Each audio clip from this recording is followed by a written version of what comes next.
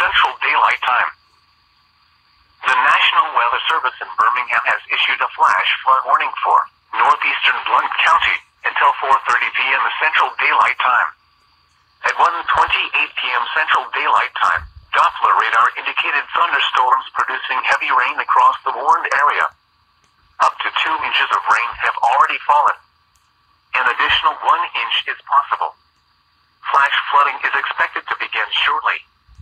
Some locations that will experience flooding include Sneed, McLarty, Brooksville, and Strawberry. The National Weather Service in Birmingham has issued a flash flood warning for northwestern Walker County until 4:30 p.m. Central Daylight Time.